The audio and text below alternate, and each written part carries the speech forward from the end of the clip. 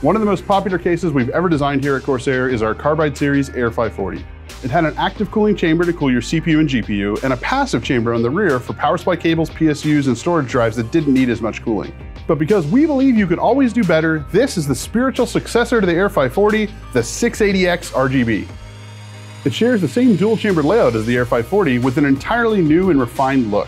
There are 3 floating tempered glass panels on the front, the top, and the side, so you can show off your components and fans. But these glass panels will not obstruct your cooling because we've designed a huge gap between the panel and the case so you can get plenty of airflow. On the I/O panel, you'll find the standard connections plus a modern update with the USB 3.1 Type-C port. The 680X side panel swings open so you can easily build a new PC or just upgrade your existing one. In the front of the case, you can mount up to a 360mm radiator, on top and bottom up to 280mm, and even a 140 in the rear.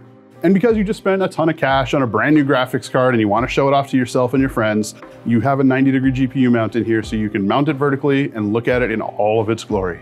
But my favorite feature of the dual chamber design is that it is cheat mode for cable routing. You can use that second chamber to hide all of your cables while your first chamber stays fresh and clean looking.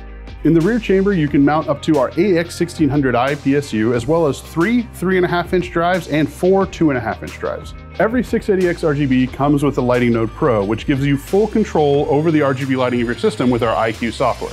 With iCUE, you can choose from dozens of built-in lighting profiles, or you can create your own.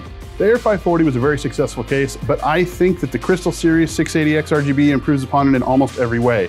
For more information, head on over to Corsair.com.